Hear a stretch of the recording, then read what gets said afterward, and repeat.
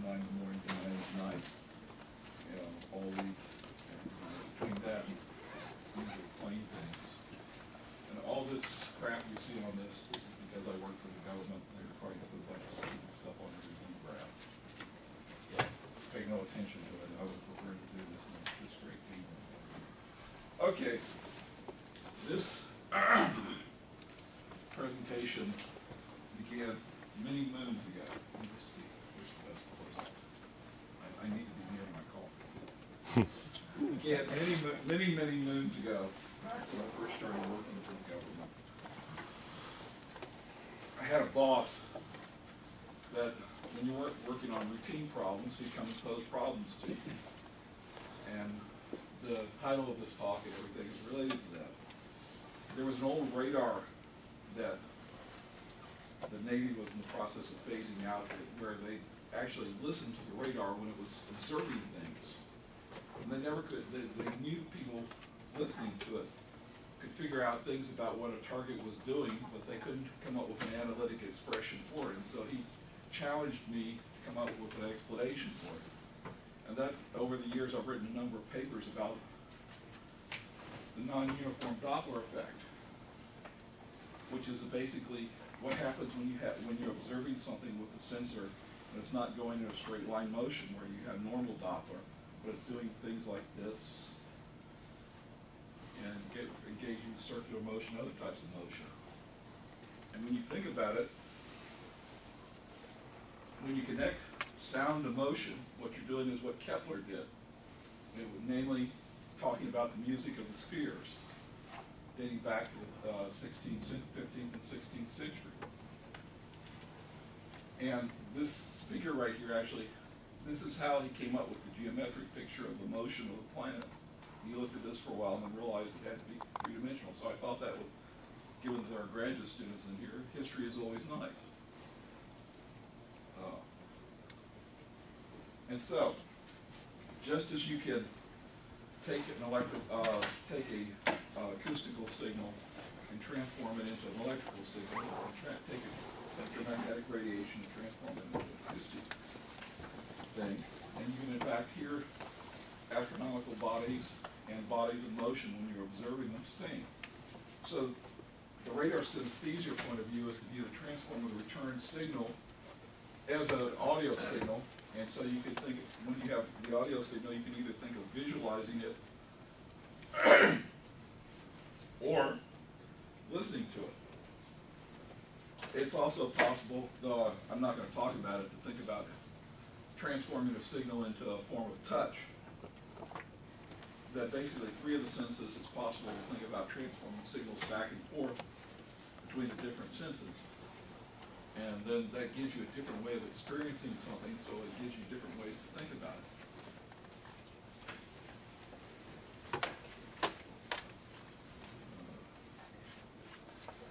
Come on.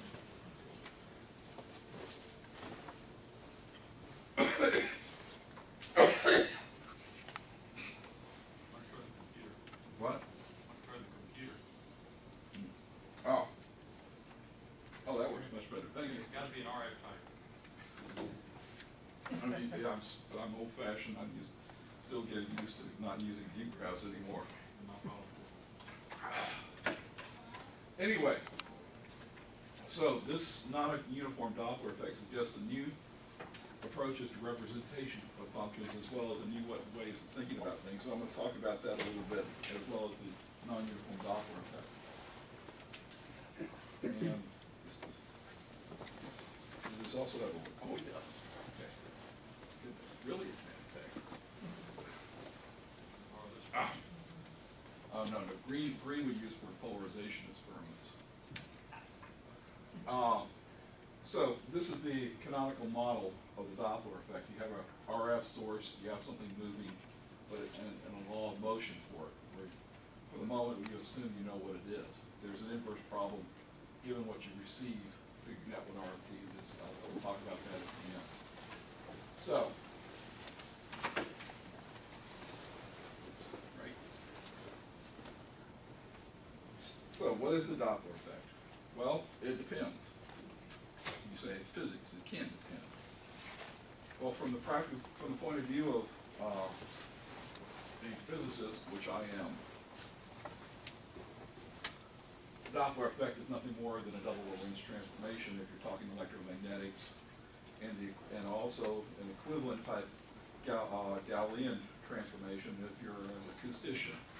And my friend, a friend of mine who's an acoustician, said you might confuse people unless you mention the acoustics part as well. Because engineering, he said, they don't think in terms of Lorentz transformations. They just think of scattering theory and interaction with receiver. So it's just a substitute RFT in there and just hope for the best. And that's one of the things is that the engineer's approach doesn't always give you the right answer.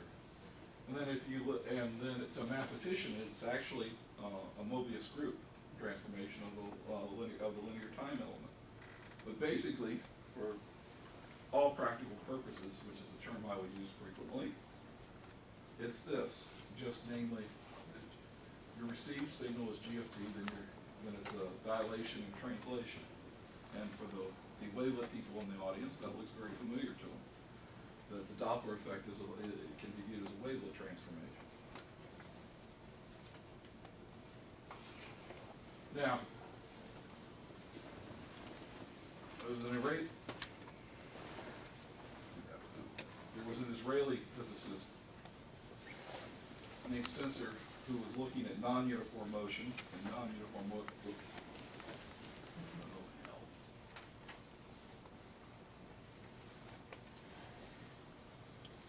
I have bad machine currently. I was told this many years ago. Notice that when you have non-uniform motion, namely when RFT is not equal to a linear function of time, you can make this sort of transformation and require h of tau equal t, and you can get this functional equation. This change of variables allows you to redefine the time axis starting at tau equals 0. And solving this functional equation for h of tau allows you to accomplish this.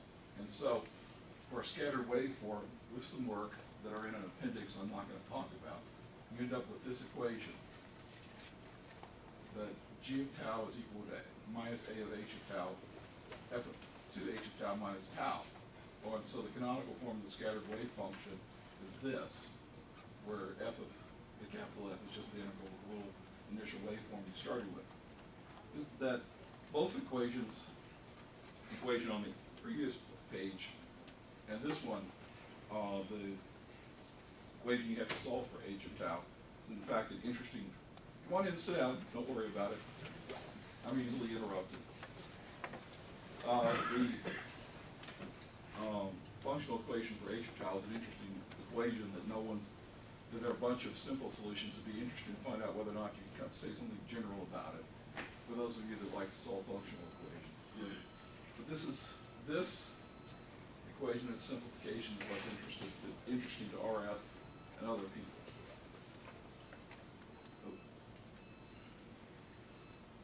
Now,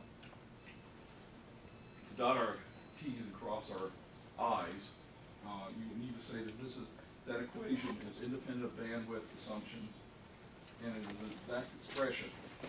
And the effect of the derivative is not noticeable on narrowband waveforms, but is noticeable on wideband waveforms, and that leads to something interesting. And it's also an exact solution. It satisfies the boundary conditions of the boundary. So it's exact in the sense both in special relativity and in general relativity that this actually works. And that's because a cute trick in an appendix that I stuck in here, for those of you that are interested, I'm not going to discuss, but why it works in general relativity as well. It's called the quasi-stationary approach. And for example, for a simple linear motion, h of tau is this. And so your final expression for the Doppler effect is this, and this is usually an approximation. This is the wideband form. And this result is, the topic result is an agreement with relativity. Similarly, you can solve for h of tau for an accelerating mirror and get an exact expression. And that's what this is. You can also do it for cubics and quadratics, of course. Unless something has changed, you can't do it for anything higher than that. You can, however, solve it approximately for some other interesting things, which is what I'm going to talk about. And so how do you go about solving it approximately is you assume that h of tau, you solve it assuming that h of tau is approximately like this. You go through an iterative process. And this iteration process converges to the functional form as you go through the iteration, and it's the properties of contraction mapping for those of you that are interested in such things allows you to make that argument. I won't say anything further. Okay, so the final form that I'm playing with is this one right here. And this form is sufficient for most radar, almost all radar applications. It's only when you're observing something moving extremely fast. But if you were observing something moving extremely fast, you'd have to be making an astrophysical rather than radar observation. But this form, in fact, tells you some funny things happening with it.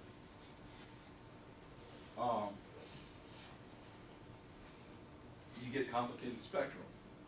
And the complicated, another thing, when I was working on this later on, is I was telling some radar engineers, this is back in the early 90s, which tells you something too, is that you get complicated spectrum out of just a Doppler effect of watching something rotating or something, or turbine blades.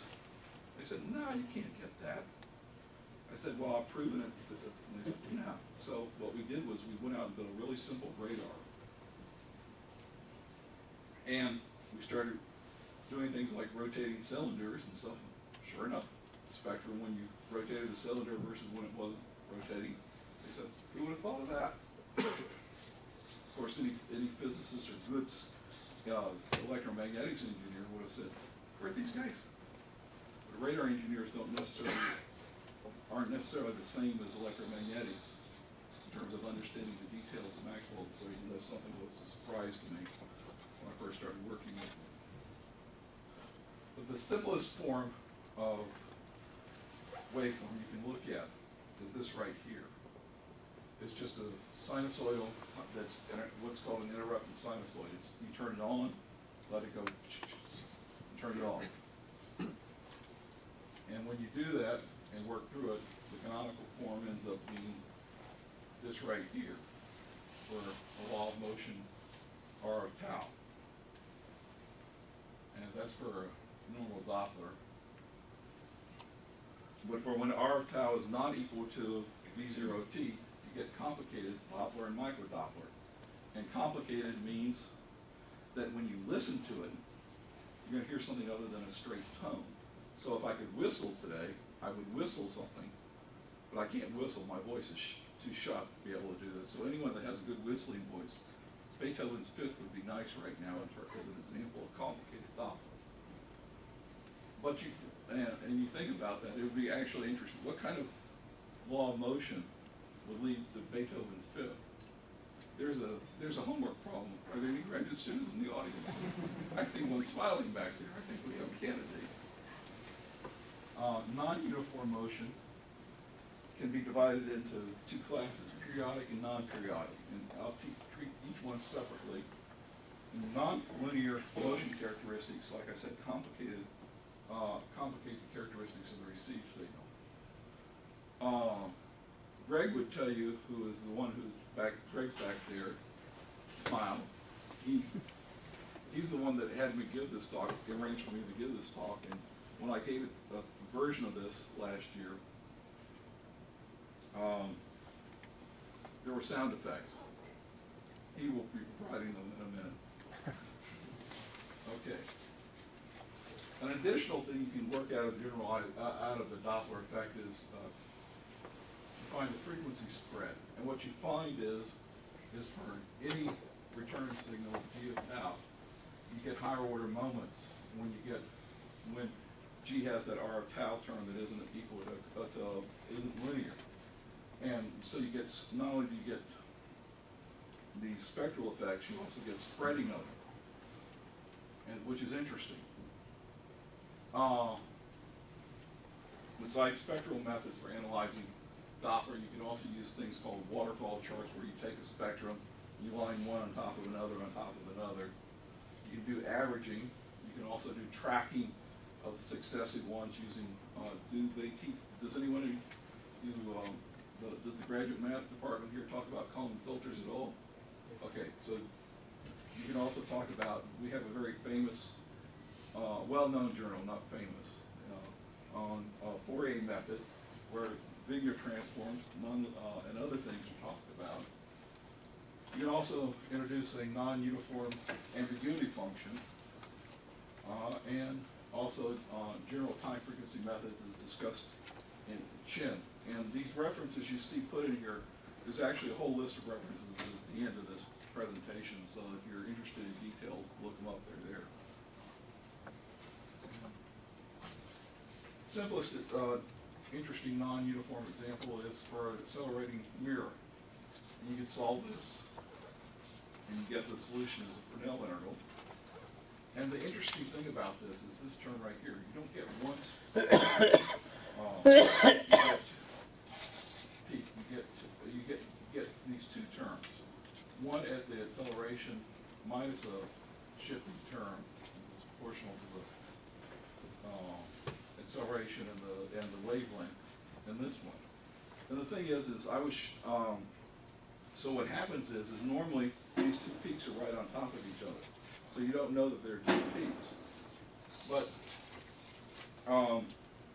if the acceleration is high enough, and high enough is, you can look up, I've got it in one of my pages, what high enough is they start to spread out.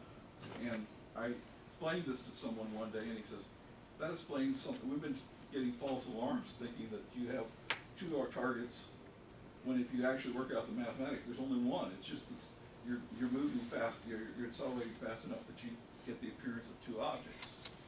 This is sort of what a waterfall chart looks at. If you have an acceleration at successive time intervals, it moves this way.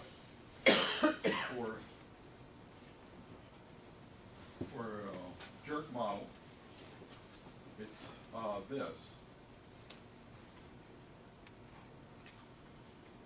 And so, where the functions are area functions. So this is a special function, the light working out different models. So if you love special functions, you'll find also that depending on what you do, you get to go and play around with them a lot in terms of this. There's also an interesting connection between this and the a bouncing ball in quantum mechanics that is, I'll skip. We can also talk about accelerating models where you have essentially something coming exponential slowdown. 2 minutes, okay. Oops, I did just, so we'll skip that. And you can also talk about periodic models, and you can, when you work it out, you can figure out an analytic expression for that. And here's what it is. And you get a spectrum where you get signal peaks and sidebands. And these are the singing sidebands. These are the things that when something is vibrating or undergoing circular motion, you get these. And when you have multiple different types of motion, you get additional multiple superpositions of peaks. And you can work this out for any sort of periodic motion, and this is what the expression is in general. And they're basically vibrations and periodic motion create sidebands. You can also get it from chopping motion, where you have something going around like this, and that chops the electromagnetic waves, so you produce a periodicity in it. And rotating cylinders and spheres also produce it. There are a number of different applications. These classification means trying to figure out what's causing it. Kill assessment, which is actually what started it, my interest. Biomedical, which is basically trying to figure out what the sounds, the motion of the body is, and trying to see what the Doppler is telling you about it. Non-destructive testing and model reconstruction. You can also use it to define new types of time frequency distributions based on this law of motion.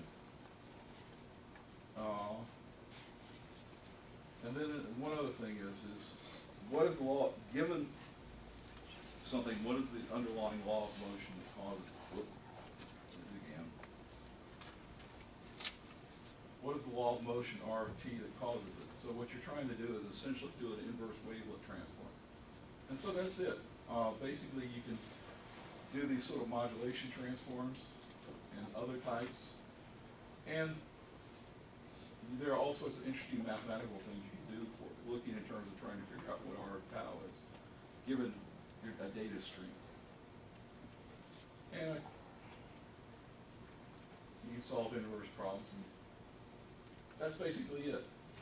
So, like I said, I apologize for my voice. It's not very dynamic as I usually am.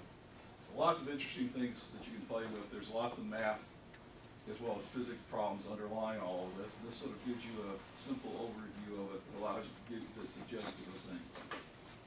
Thank you.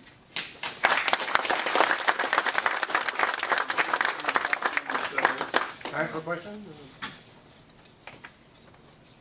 By the way, these talks, unless someone doesn't want them, are all being videotaped. So you can, and then you can see them on our Naval Wind Center website when they put them up. There's obviously a code problem, and we will try to rectify that sometime this morning. Are you going to post the actual presentation to? Well, why don't we discuss that? Okay. So you have an example of successful implementation of solving inverse problem. You observe something and then you predict what it is. Yeah. And that's in one of the papers I worked with. Yes, sir. To actually follow, I guess, exactly the same question. So in radar, some people use, when you use the pulse-based radar, you measure ranges at different moments in time from where you estimate the velocity. Yes. Right? And my question is, compared to this method, estimating the motion based on, successive measurements of the range, how accurate or how do you feel the, estimating simultaneously position as well as velocity from the radar return is? It depends on the radar. It depends on the specifics of the radar. Some types of radar, it's going to work much better, and some it's not going to work at all. You'd have to have be talking about a specific waveform in order to do a side-by-side comparison. Excuse me, for those of you that are not familiar with this, is what I call essentially F of t is what's called, that I mentioned at the beginning, is the waveform. And that depending on what you're doing and who's paying for the radar, that F of t can either be very simple or very complicated. And for instance, the weather radar F of t can be moderately complicated, say, compared to a military radar, but not as complicated as a very classified military radar. So it really depends on what you're trying to do with it. You might have day-to-day applications where you just doing what the FAA does, but on those certain given days you want detailed that I can't discuss, where you'd be able to, switch to different types of waveforms. Let's leave it at that. This seems like a good topic for coffee. Thank you very much for a great talk.